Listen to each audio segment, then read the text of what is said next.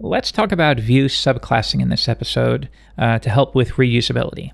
And once again, I'm going to use this form example from the Let's Build a Forum in Laravel series, since it gives us a useful real-life example. All right, so if I open up Chrome DevTools, what you can see here is we have a replies component that is made up of any number of child replies. And I think this is a pretty common pattern that you'll find yourself doing. You're going to have a single representation of something like a reply, but then you're going to house those within a dedicated collection component. And that way the collection component can be responsible for listening when you add a new reply, and then it re-renders. It can be responsible for removing an item from the collection. And notice that I am using that word collection.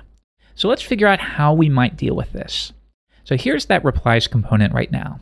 So think of that as representing the wrapper around each individual reply.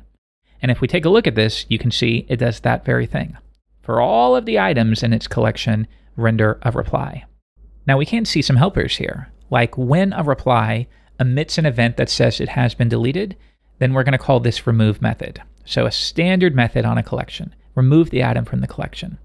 And then further on our new reply form, and that would represent this right here.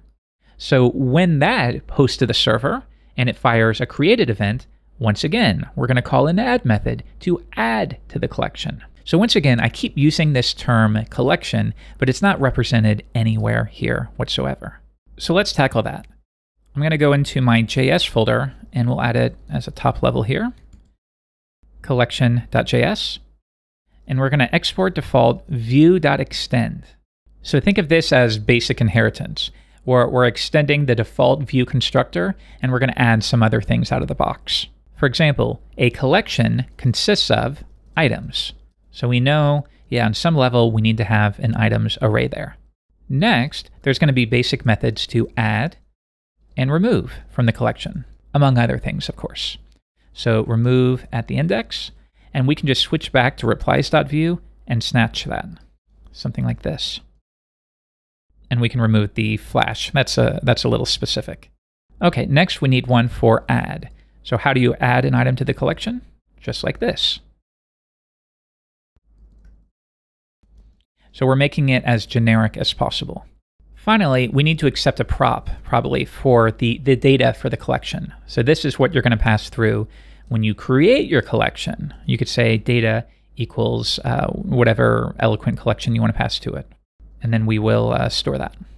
Okay, so I think that looks pretty good to me. We have extended view with our new collection type.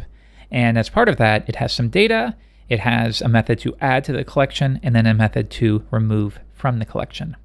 So now, if we want to make use of this, let's go back to our components/replies section, and we need a collection. So we'll say import collection from collection. And now, if I want to extend collection, I can just say collection.extend. And now by doing it in this way, I immediately inherit all of the functionality here. So now, think about it. This section can be deleted entirely. Further, the data, I don't need to do that. Now, this will intelligently be merged. So meaning the data object I pass here should properly be merged with what you have here. But yeah, does that make sense? So we import collection, and we now extend collection, just like basic inheritance in any language. So now let's give it a shot. We add an item, and it should still work exactly the way it did before. But yeah, now we've extracted some functionality. So once again, if you find that you have this concept of collections in your view components, well now you can extract all of that essentially to like an abstract parent class. So in closing, here's the changes we made. Replies.view, we now imported the collection and we extended it. That way we could get rid of all of the boilerplate that would be true for every sort of collection component you create, like setting the items and like setting basic methods to add and remove from it. And then finally, we extract all of that out to its dedicated view subclass that we can reuse anywhere.